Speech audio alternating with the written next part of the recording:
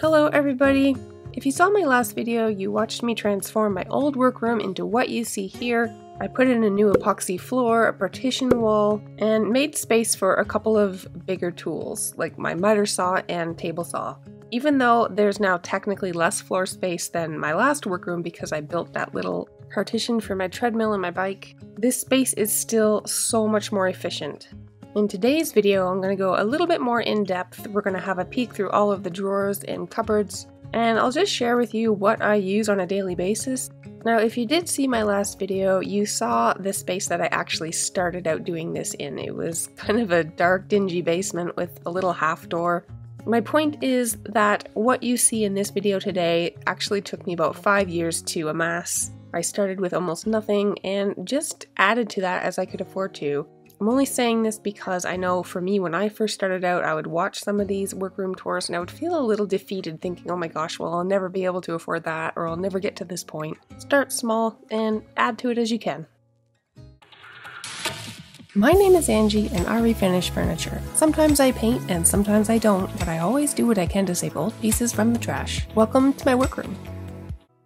Okay, so before we get into the main part of the room, I'm going to have a quick peek at this little addition I built here. If you look up, you can see my staging rug. I like to be able to roll it up and get it out of the way because I do have less floor space than I did before. I can just take it down and tuck it into the baseboard I have on the wall when I need to use it. Those awesome hooks were a gift from my Amazon wishlist, so thank you so much for those. I really wanted to create a space to tuck my treadmill, which is held together with duct tape. Yes, I know. I will upgrade it someday. And my bike and trainer. But I was also able to integrate some storage into the back part of the partition wall that I built. I put cross beams of 2x4 in between every single stud and used those almost as shelves. And I had some scrap hardboard here that I just screwed into the studs to make little pockets, if you will, of storage. So I've got the legs for some tables that I have to work on stored there out of the way. Up above on the top of that wall, I have some extra 2x4 storage. And over on the other wall, I have my pieces of oak and pine boards that I use for making bases for furniture and plank tabletops. Bits of scrap wood that I can use for patching pieces and building furniture legs, things like that. And I've also got my two little step ladders hung there for reaching up above the cabinets on the other side of the wall.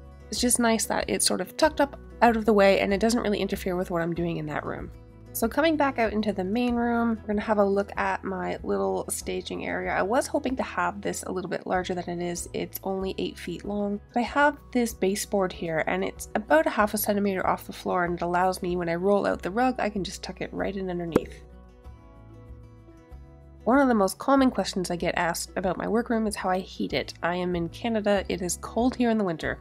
This is a little ceiling hung heater and it runs on a thermostat on the other side of the room. So I just plug it in and I run it completely with the thermostat. It's super easy and it does a really good job of heating this small space. I just screwed a scrap piece of 2x4 to the wall to hang my longer clamps on. I was going to remove this wall system here, but it turned out to be perfect for all of these containers of my hardware. I have a lot of vintage hardware that I've salvaged from other pieces, as well as a lot of new hardware that I've either purchased online or at auctions or really big sales at Kent.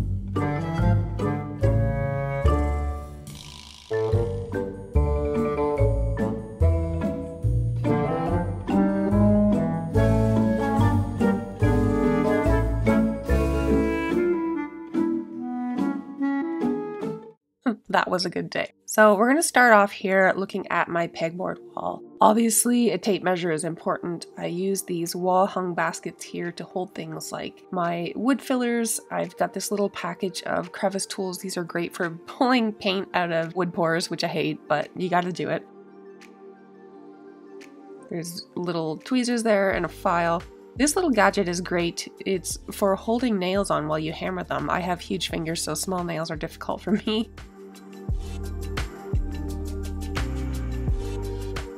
These are spreaders that I got from Princess Auto for spreading Bondo. They're great. They're stiff, but still slightly flexible. They're for auto body. Pick them up if you use Bondo. I use these little pry tools a lot. I don't know what they're called. I've had them for years. Because they're so thin, they're great at getting in spaces that normal pry bars just wouldn't fit. And just some odds and ends. I've got a paint can opener and some dry decks. I go through a lot of these plastic hardware guides. I usually buy them in bulk, or if I see them at thrift stores, I pick them up. Really good to have around if you work on a lot of vintage dressers. Of course, various types of painter's tape, different thicknesses. I have to have ear protection. I have really sensitive ears, eye protection, and a dust mask.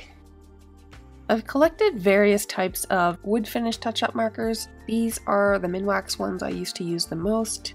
I do really like them on certain applications. Sometimes they work better than other times. This is just various blades, knives, scrapers. And this little precision screwdriver kit does come in handy every now and then when I have tiny little screws, usually on small hinges. This is a nail punch, super handy when working on antique furniture and you need to pop a nail back in under the surface. And this tool is probably one of my most used tools. It's a mini ratcheting screwdriver, and it's great for getting in tight spaces that you can't fit a full-size screwdriver or even a stubby screwdriver. I just got these Mohawk graining markers not that long ago, and I love them. I love how they flow. I love how fine the tip is. Super awesome product. I've also got various types of wood putties. These are great when you're just doing little touch-ups, not full refinishing. Not to be confused with this, which is wood epoxy. This is a two-part process. You basically cut off the amount you need, knead it in your fingers so it becomes one uniform color, and then put it where you need it. It actually dries super hard. I use this quite a bit for repairing big chunks that are missing. These are shelf pins. Almost every time I get a bookcase or a credenza with adjustable shelves, there's almost always a shelf pin missing. I also save shelf pins when I don't need them anymore. Guaranteed you'll need them at some point. These are putty pencils, and basically you would just rub the pencil into a scratch on a piece of furniture. They're okay. You don't get usually a precise match with them, but I have used them. These are magnetic cabinet door latches. Whenever I take them off a piece, I save them because I can use them somewhere else. You see these a lot in vintage mid-century style dressers. Basically, they are plastic drawer guides that you nail into the frame, and it helps guide the drawer in and out, keep it from wobbling from side to side. This jar just has some rubber washers and O-rings. I don't use them all that often. And these are nail-on plastic feet that I've salvaged from other pieces. Occasionally I buy packs of these new. Sometimes you just get a piece missing one, so it's good to have some on hand. And these are just some odds and ends. I mostly use these putty knives for scraping chemical stripper off furniture.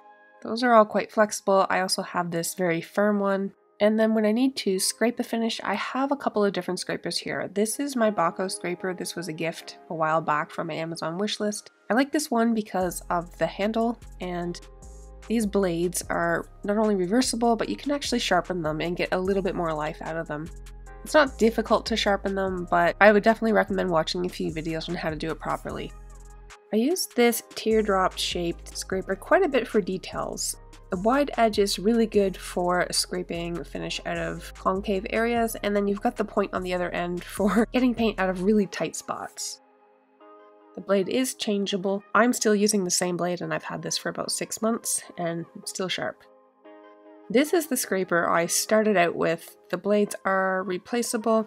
See, I've got a spare blade there, but you can sharpen them. And then I have a smaller version of the same piece. This is a detail scraper, and it comes with several different blades in different shapes and sizes. There are curved blades, flat blades. These are great for getting around strange details. Moving on to paintbrushes. I am not a paintbrush snob. I have paintbrushes by many different companies. For me, as long as it's durable and the bristles are easy to clean and stay nice and soft, then that's fine with me. These ones are from Amazon. They come in a kit. You get several different sizes. You also get a big 3-inch brush as well. To me, these are just as good as the most expensive branded paint brushes. I like this little guy because of the rubber handle. It doesn't press into your fingers and, you know, make your finger go to sleep while you're trying to paint. I have a few different wax brushes. Some of them I use for putting on furniture shelves and beeswax. I like to keep them separate. In other words, I don't have one brush for all of those products. I go through a lot of sandpaper, and for me, pegboard with these hooks are the best way to store them. 80 and 100 grit are what I use the most on solid wood. 120, 150 are usually what I use on veneer. And then 180, 220, and 320 are my finishing grits. Occasionally I'll go up to a higher grit if I'm sanding in between layers of lacquer or some other coating. And the 60 grit I almost never use. As you can see, it is super coarse. It's just too aggressive for most of what I do. Up here I've got another precision screwdriver set and a couple of staple guns that I use when I do upholstery very rarely. I love these cases. I have one for wood screws and the other one is for machine screws. I wish I knew where these came from. They're older, they're secondhand to me. They're awesome. I love how this just flips down, and you can wall mount them as well, but I like to have them mobile. I can carry it around the room with me. This is a hardware template and it's the first one I ever bought. It's actually the only one I have at the moment. Basically, you would just put it on your drawer face and figure out where the center is, and then you can use this template to drill your holes for your hardware. It is quite limited because of its size, so I am in the market for a better one down the road, but for someone just starting out, this was great and it was fairly cheap. Of course, I had to find a spot here for my plaque. This was such an honor. I'm so grateful to all of you for getting me to that point. Vinyl gloves for cleaning and staining are a must, and I have these two little trays that are magnetic. I have a small one and a large one. Those are great for keeping track of all your things. I have a few different magnetic bars around the room. This one holds my Balco card scraper. This is another great tool for scraping old finishes off furniture. It's quite stiff and it has a bit of a learning curve to it. This was a gift from my Amazon wishlist. It's a little veneer saw. I'm excited to use this. There was no note with it, so I don't know who sent it, but huge thanks to whoever it was. Tweezers are great for, well, numerous things with furniture. This was the first flush cut saw that I bought. It's extremely flexible. The blade is replaceable. It's a great little tool. These are center hole punches. They're spring loaded, super easy to use. I've got my Japanese handsaw here. I really like this one. I bought it online from an auction. It was missing a couple teeth, as you can see there, but so far it hasn't really caused me any issues and I really like using it. Moving away from tools for a moment and more into products, as you know, I pretty much only use Fusion Mineral Paint when I do paint. I am a sucker for Odie's Oil products, and Odie's Oil was actually amazing and gifted me all of these pigments, and I did a video a while back where I used these pigments to recreate a couple of elm dressers. Loved the results, and they were kind enough to send me pretty much every color they make. I am so excited to play around with them. This is the Odie Safer Solvent. It's kind of a more natural version of mineral spirits. It smells so good. Of course, we've got the Odie's Universal Oil. I use it all the time. And then I've got the Super Duper Everlasting Oils. The dark oil, it doesn't so much make it dark immediately. It's more that it allows it to patina a little bit faster than the other one. Odie's Wood Butter is kind of a mix between the Odie's Oil and wax. And then I've got the Odie's Wax, which is phenomenal hard wax. This is a really great thing to have if you are using Fusion Mineral Paint. It's a fan deck of all of the colors that they make, and they've since come out with a few new colors that aren't in this list. We'll have to see if I can get an updated version. But what's really cool about these is at the end, there's all these colors, and let's say you like this green, you would flip it over. It's not actually a paint color, it's a recipe, so you can make custom mixed colors with these. Super easy to use, and unlike some other fan decks, it's actually quite accurate with the color. These little silicone grips are great for opening lids that are a little bit stiff from dried paint. I use that all the time. I used to use these waxes a lot in the beginning. When I first started, I was doing more sort of farmhousey finishes where an antiquing wax would be very useful. I don't use them as much now. These are just cheap waxes from Michael's, but I really like them. Lead test swabs are a must in any furniture workshop. You just never know sometimes, and it's better to be safe. These are really easy to use. You basically dip them in vinegar, rub it on the surface, and then check for a color change. I get asked about these all the time. This is Wise Owl Furniture Self. I like to really use these mostly in drawers. They smell amazing and they nourish the wood without being greasy. They come in several different scents, but by far my favorite is the lemon verbena. It just smells so good. Not far behind that is Dixie Belle's Big Mama's Butter, and this is the scent Orange Grove. This smells as good as it sounds and looks. You almost want to eat it. Don't eat it. I use a lot of different stains. I've got several penetrating stains from Minwax. I also have some other gel stains. There's a few random Varathane stains in there as well. This is a water-based stain. I quite like it actually.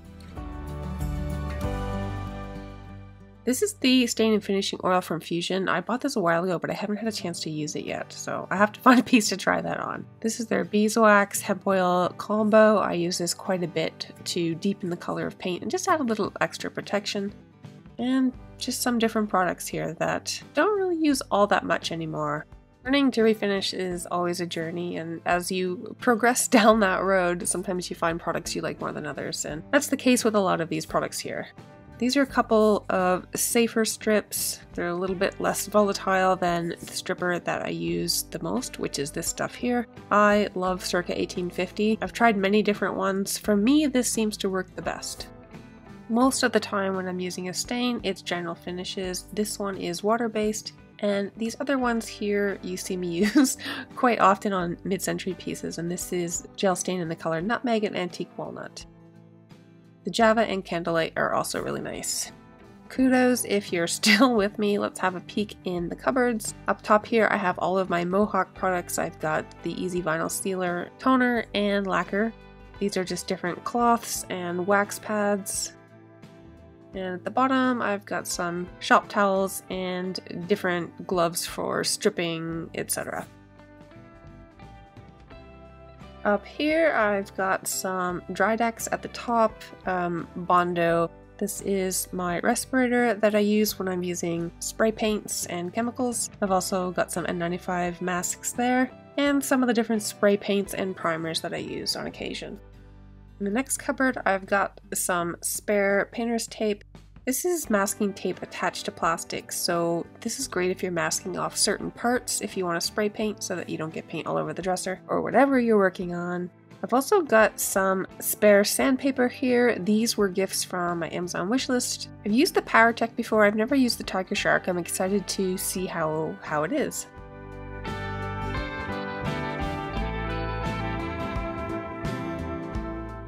Now this one's a little bit different. I had a lot of people tell me I should try these. They're called a net disc, and supposedly it's supposed to really help with dust, so I'm excited to give those a try. I've got some more paint in here. I usually use these on hardware. These little handles are cheap and they're really great for getting a nice even spray without hurting your finger on the nozzle. The last two upper cabinets I have for staging items. I'm very basic with my staging. It is not my forte. I basically do as little as possible because it's really easy to overdo it. I've had a lot of people ask me why I don't use real plants. I just don't have the space, and some of the faux plants you get today are quite realistic looking. This drawer is where I keep all of my artist brushes and graining tool. This next drawer I have some stripping pads. I've got some Scotch-Brite pads that I cut into smaller individual sections. And I've got a couple bits of the 4.0 steel wool. Some people call it 4.0 steel wool. Some people call it 4.0 steel wool. It's all the same thing.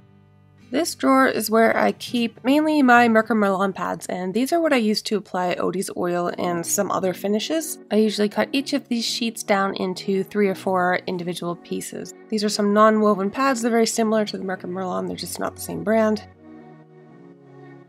And here I've got some odds and ends of sanding sponges and hand sanding tools.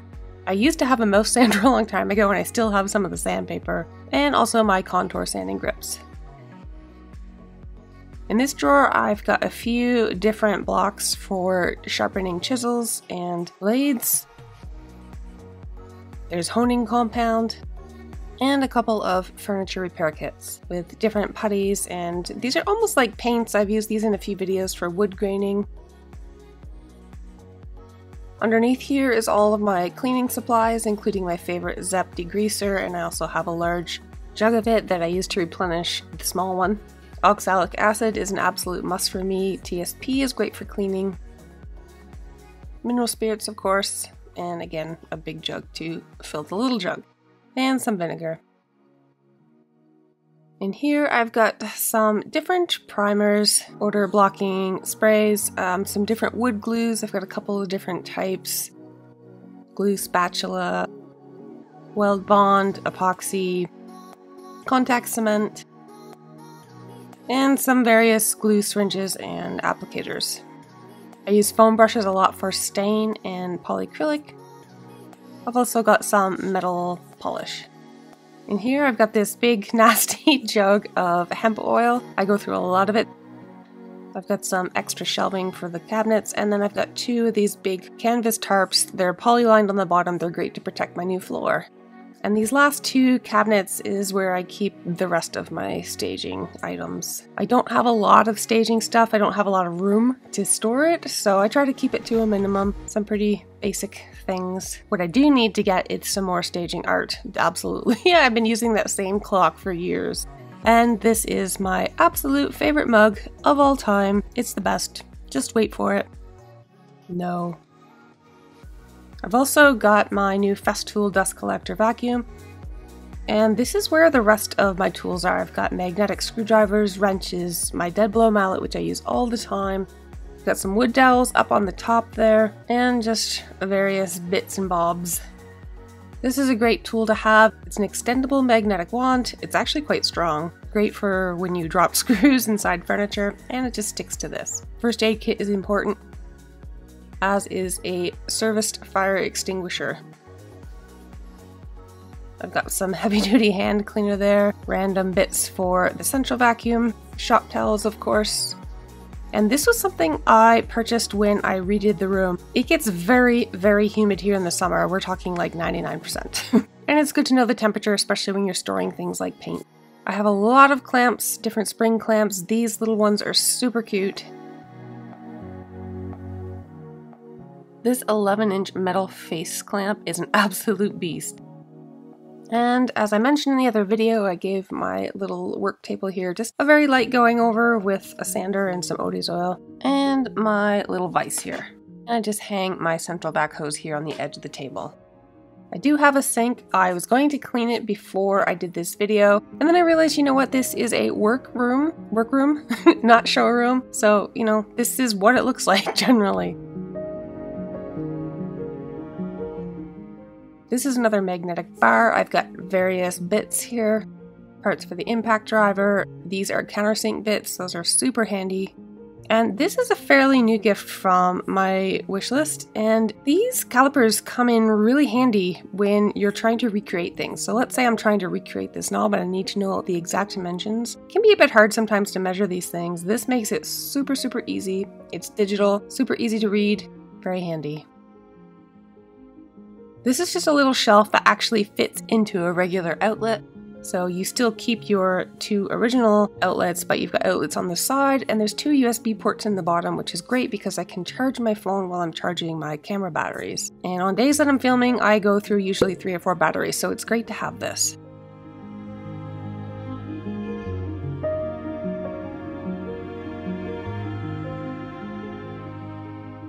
So having a look over here at this section, most of the power tools I have are Makita, so I've got a charger there. And this is my new baby. This is my new miter saw, and it's a sliding one, and I will just release it here to show you. So I can just use it like a chop saw where it just comes straight down, or I can slide it and push it back. I had to make sure that it stopped just before it hits the wall, so that's why I had to bump it out on the cabinet here a little bit. That's the hose that goes into the shop vac. It did come with this little sack, but I'm gonna need to figure out something better for that. Up here, I've got my heat gun and this little wooden holder. There was actually a set of two. Unfortunately, the bottom one broke, and even though it's technically made for this, even with the batteries out, the construction just wasn't good enough to hold my two Makita tools. It was just held in with a few staples, so I'm gonna fix that. Up on top here is my Wagner spray gun, and this is just a little kit I made myself with all of my GoPro accessories. It's nice to have it in a little carry case. Underneath, I've got a box of rags, which are great for staining. This is where I keep my rotary tool, and these are awesome little extension cord holders. These were an Amazon gift, but I'm not sure who sent them, so if it was you, thank you. I've wanted and needed a table saw for so long. This is a 10-inch rigid one, and the reason I picked that one is because it folds up and I can just tuck it away when I'm not using it. We are in the home stretch now. I know this is a long one. Spring is upon us. Every spring, this is what we get. So here is your treat for today. Just a sweet little nature interlude.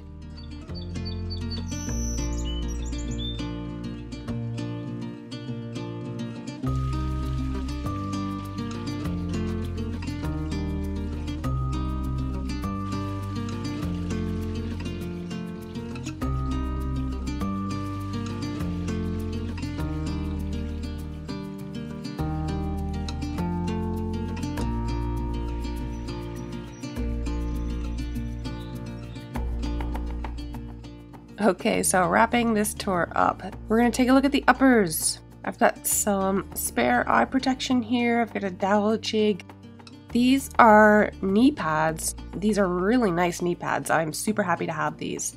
This was a pretty amazing gift. This is an ozone air purifier. I cannot wait to use this on a stinky piece of furniture. Now, this is in a jam jar, but it is not jam. This is sanding dust that I stole from my shop vac when I cleaned it out. This stuff mixed with wood glue is a great alternative to store-bought wood filler, and it often stains a lot better too. I've also got my little iron here that I picked up for ironing on edge banding. I've got a pot for boiling hardware when I need to. These little discs are non-slip grips, so you put these on your work table and then whatever you're working on, whether you're sanding a board or a tabletop, sits on top of this and it keeps everything from sliding around. These are awesome. Up here, we've got a pretty cool carving set. This is going to be fun to play with. I'm excited to kind of mess around with it. It comes with a bunch of different knives and gouging tools and a few little blocks to practice on. This is just some plastic film. This is great to wrap your furniture in when you're transporting it. It's great for keeping drawers from flying out on the highway. This set of furniture markers and wax crayons was another Amazon gift that didn't have a note, so I'm not sure who sent it. Wax filler crayons are great for filling little holes and dents. Super excited to use them. These are dovetail scribes, and this is something that I hope to be using more of in the future when I start doing a little bit more complicated repairs. It's a great thing to have. I know this looks like a million gifts from people. Some of these actually go back to November and December. I'm just a bit behind in my thank yous because of the break when I was redoing this room. This is an adjustable detail sander. I'm not sure who sent this to me, but it's a great little tool. You can adjust the speed. And recently I got this box of replacement sanding belts in different grits for it, so I am ready to go with this. These multi-purpose oscillating tools are really handy for so many different things. You've seen me use one recently to recreate a dresser. This drawer is where I keep all of our drill bits and attachments for the impact driver. These are pretty cool. These are aluminum setup blocks. It's basically a gauge set for using a router or table saw. And this is a set of step drill bits, and these are great for cutting holes in metal. I also got these two sets of tongue and groove router bits, and I haven't done much with my router yet. I do have one. I'm excited to use those. Having a quick peek down below, this is where I keep the circular saw and the jigsaw with extra blades. This is a pretty awesome gift that unfortunately came with no note. I don't know who sent this. This is a DeWalt planer. This is going to come in really handy for certain repairs. I found this DeWalt battery charger on Facebook Marketplace, and I'm on the hunt for a battery for it. This is called a band clamp, and these are great for irregular shaped things that you need to clamp, like chairs and things that aren't perfectly flat or square.